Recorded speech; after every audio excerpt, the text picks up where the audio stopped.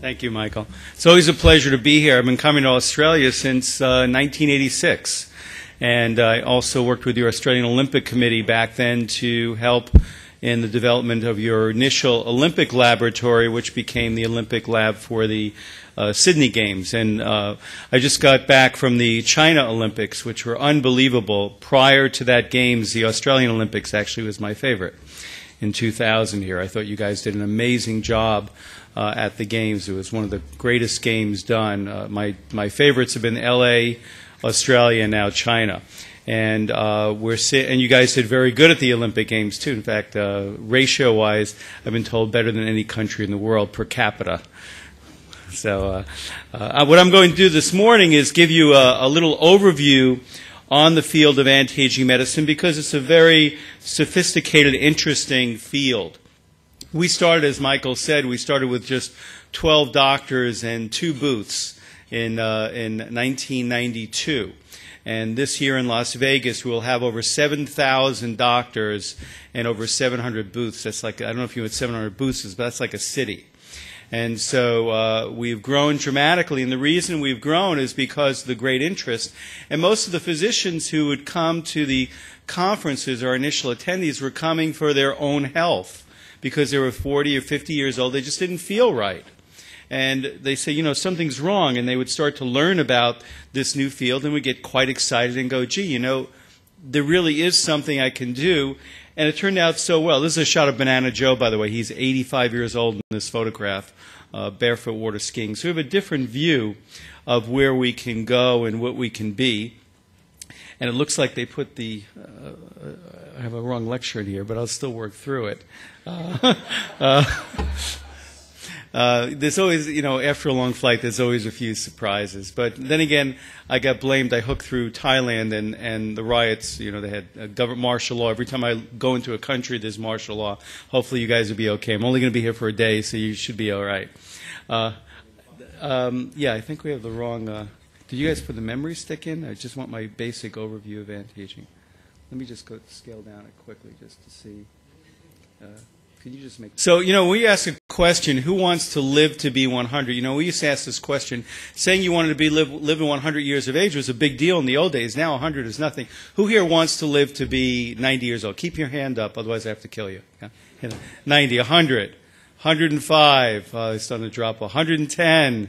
Got a few hardcores here. 115.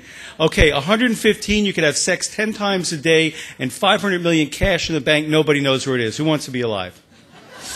Okay, now I just changed your perception of what it means to be old. You got to start thinking with a year 2020 brain, not at the year 2008 brain. You know, I was at the airport in Sydney when I came in. I got this watch. It was $6, $6 US. It's a fax machine, emails, telephone. You go, where can I get one? Because today's technology is so great. You go, wow. You know, if I told you 20 years ago that you can go to this thing called a little desktop computer and you could press the button and send a message to 10 million people in the next 2 minutes, you'd think I was certifiably nuts. And now you go, sure, I'll send it to double amount, no problem with files, everything.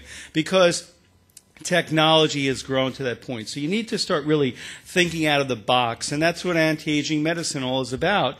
It's about peak performance, maximum performance, and thinking of things a bit differently, thinking out of the box and saying, what can we really do for our patients? How can we become superstar docs? This is an Australian shot I like to show. Actually, that's a shark coming after one of our politicians. The next slide, he's gone. We're very, very happy. But you need to start thinking a little differently about medicine.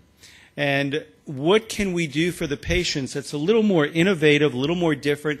Because this is the reason people did not want to live to be 80, 90, or 100 years old, because this is how they viewed aging. They viewed aging as Alzheimer's and loss of muscle mass and loss of bone mass and really being incapacitated. And that's not really the case, because today we have a really very different view of aging. You have people now that are 40, 50, 60, just like the exceptional speech right before, very dynamic. I mean, you probably have more energy now than you did 10 years ago. I mean, you probably feel better because you're weight training and you feel stronger. I'm 53 now, and I'm the same size physiologically. I have more energy. I can do more and handle more capacity now than I could 30 years ago. And so just the chronological number really doesn't count anymore. Sophia Loren, for her 71st birthday, what she decided she wanted to do was to pose for a calendar wearing nothing but a pair of earrings at a woman in her past 70 years of age. Now, we didn't used to think of a woman who's 70 plus as a female sex symbol. So the world is dramatically different than what it was before. And so we need to start thinking of things differently. Now, in the animal kingdom, there are no old animals. Either you eat someone or they eat you. There aren't retirement homes for monkeys and bears and senior citizen homes for gorillas, although we do have one for kangaroos in Brisbane, which we're developing. But there is no old age. But in the human kingdom, there is old age. And so we're seeing this dramatic increase in the aging population, a healthier aging population. And we really can't afford to have a nation of old, sick people. You can't. Even that's why when I've met with people in China over the years, I said, look, you guys cannot afford to have a nation of sick people. You need to embrace anti-aging medicine, because otherwise, as wealthy as a country is today, it will bankrupt itself trying to fulfill the health traumas of people being chronically ill over a period of time. Now, if we look at these, this little example, it's quite interesting, actually. This is a monk, low-stress lifestyle, vegetarian diet, stays out of the sun, in the mid-70s, looks great.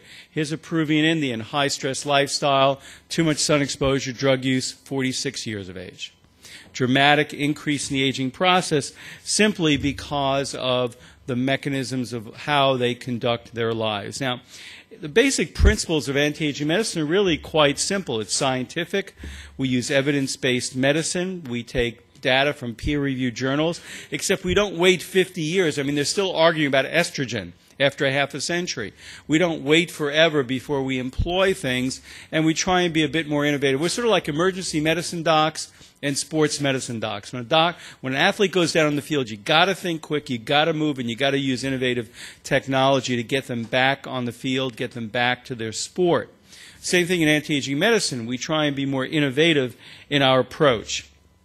The strict definition of anti-aging medicine, I say this because some of you, how many of you, this is your first anti-aging conference? You've never been to one before.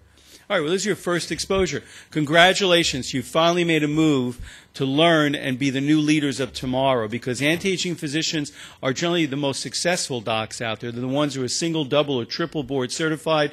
They're docs that go, you know what, I want to be excited about medicine. And one of the most common comments we get from anti-aging, rather from physicians that attend our conferences, and these are people who are like, in their 60s or so, and very, very prominent docs. They wouldn't say anything nice about their mother, let alone about a conference. And they will come up to us and say, this is the finest medical conference I've ever been to in my life. And another common comment we get is that I have not been this excited about medicine since I graduated from medical school. So hopefully you'll feel the same, because I think Bill Anton and Mike Zachariah and their board have done an excellent job of really trying to put together a wide diversity of topics and concept and new theories and things that you can employ in your practice beginning next week. They have Mark Gordon, who came all the way out from America as well. Well, what is anti-aging medicine? You need to know what it is we're even talking about. Anti-aging medicine is a medical specialty